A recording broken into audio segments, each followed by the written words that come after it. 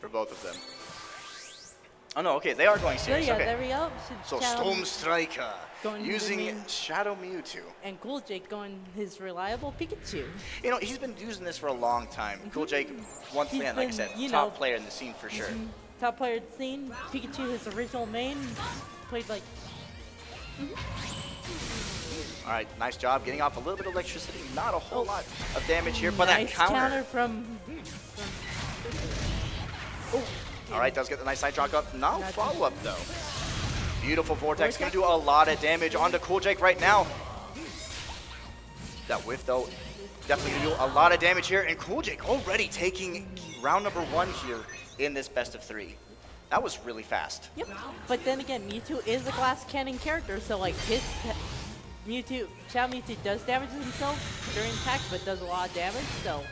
I mean, you do got to give it to Storm Striker. He does have a lot of different options to play with here.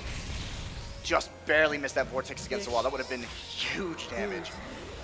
Storm going for the Yveltal.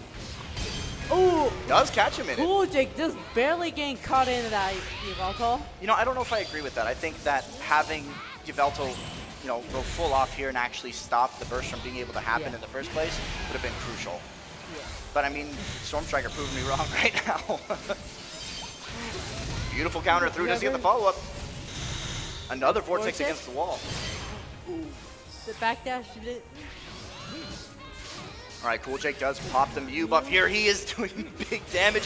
Storm Striker in a pickle. Oh! Super, super close there. Storm Striker just barely clutching that. If that had connected, would have been really detrimental here. All right, Storm Striker still trying to find his way in here, but it's not working out for him just yet. CoolJake getting the nice follow-up. Of course, big damage. Big damage. That's your catchphrase. Massive damage. Titanic damage. Oh, CoolJake just barely missing that burst.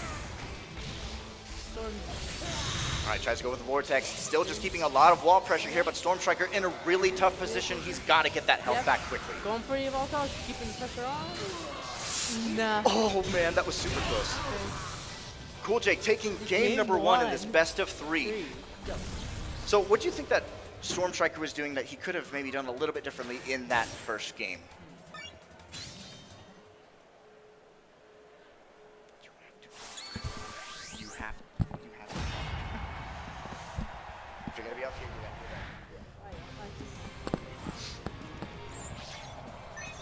that. Alrighty, so getting right back into it, game number 2.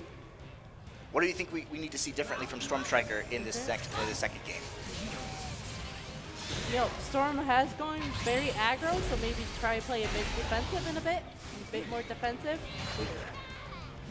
I definitely agree here. We're actually seeing a lot of damage once again coming out from CoolJake, but that's just Pikachu's nature. Pikachu has such an amazing opportunity to get in.